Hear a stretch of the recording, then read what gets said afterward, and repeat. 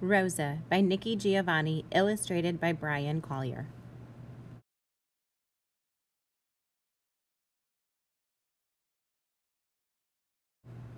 Mrs. Parks was having a good day. Mother was getting over that touch of flu and was up this morning for breakfast at the table.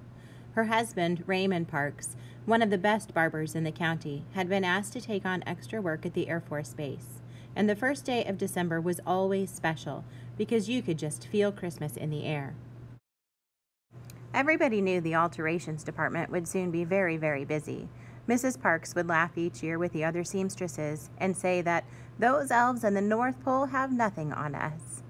The women of Montgomery, both young and older, would come in with their fancy holiday dresses that needed adjustments, or their Sunday suits and blouses that needed just a touch, a flower or some velvet trimming or something to make the ladies look festive. Rosa Parks was the best seamstress.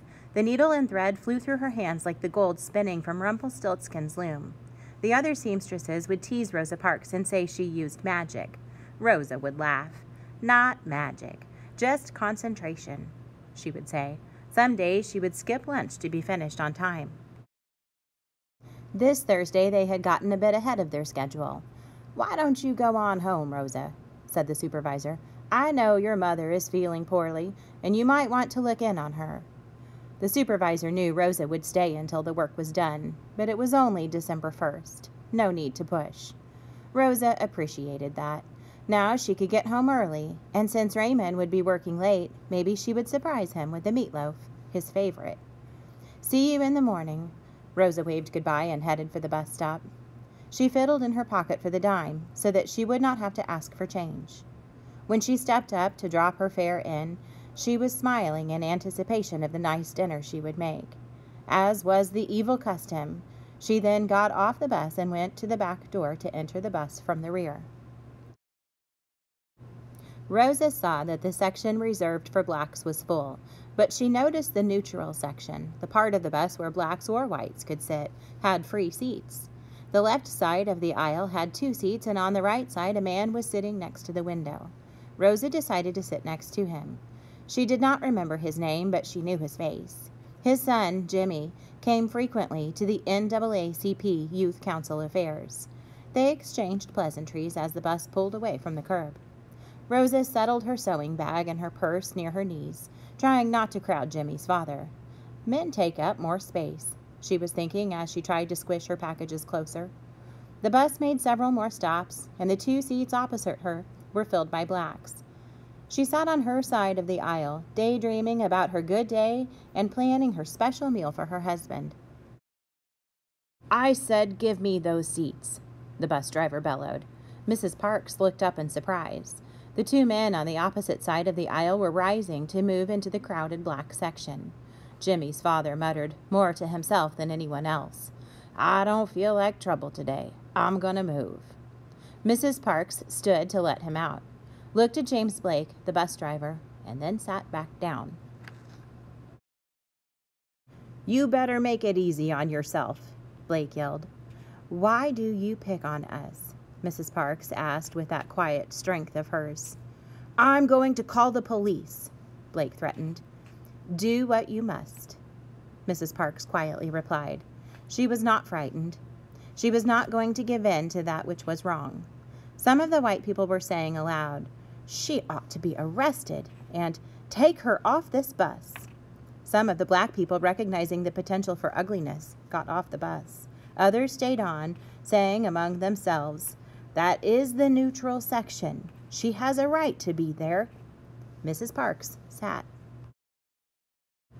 As Mrs. Parks sat waiting for the police to come, she thought of all the brave men and women, boys and girls who stood tall for civil rights.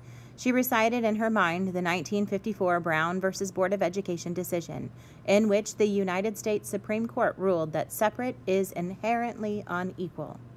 She sighed as she realized she was tired. Not tired from work, but tired of putting white people first. Tired of stepping off sidewalks to let white people pass. Tired of eating at separate lunch counters and learning at separate schools. She was tired of colored entrances, colored balconies, colored drinking fountains, and colored taxis. She was tired of getting somewhere first and being waited on last. Tired of separate, and definitely tired of not equal. She thought about her mother and her grandmother and knew they would want her to be strong. She had not sought this moment, but she was ready for it. When the policeman bent down to ask, "Auntie, are you going to move?" all the strength of all the people through all those many years joined in her. Rosa Parks said no. Joanne Robinson was at the Piggly Wiggly when she learned of the arrest. She had stopped in to purchase a box of macaroni and cheese. She always served macaroni and cheese when she baked red snapper for dinner. A sister member of the Women's Political Council approached her just as she reached the checkout lane. "Not Mrs. Parks!" Mrs. Robinson exclaimed. She then looked furtively around. "Pass the word that everybody should meet me at my office at 10 o'clock tonight," she said. Mrs. Robinson was also Dr. Robinson, a professor at Alabama State, the college designated for colored people, and she was the newly elected president of the Women's Political Council.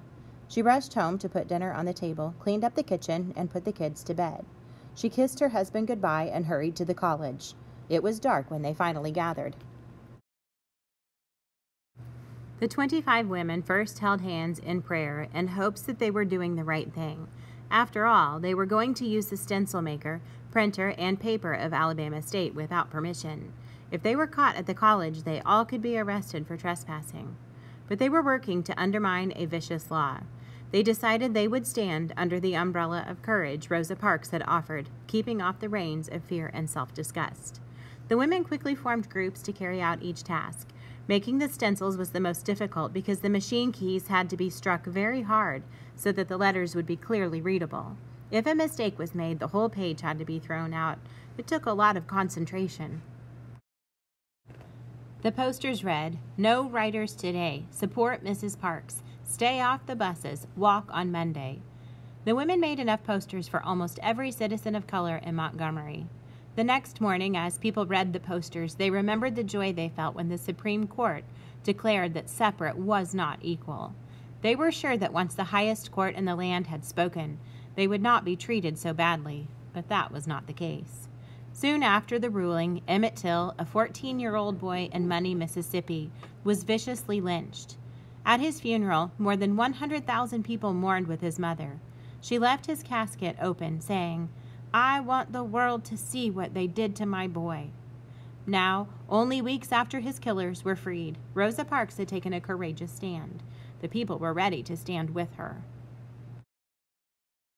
They came together in a great mass meeting, the Women's Political Council, the NAACP, and all the churches. They needed someone to speak for them, to give voice to the injustice. Everyone agreed that the Reverend Martin Luther King Jr. would be ideal. "We will stay off the buses," Dr. King intoned. "We will walk until justice runs down like water and righteousness like a mighty stream."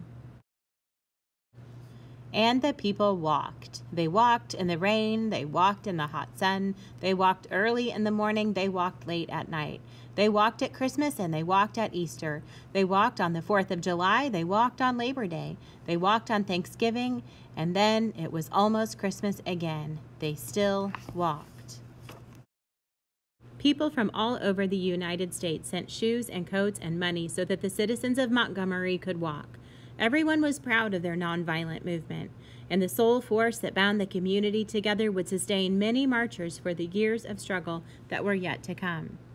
On November 13, 1956, almost a year after the arrest of Rosa Parks, the Supreme Court of the United States ruled that segregation on the buses, like segregation at schools, was illegal.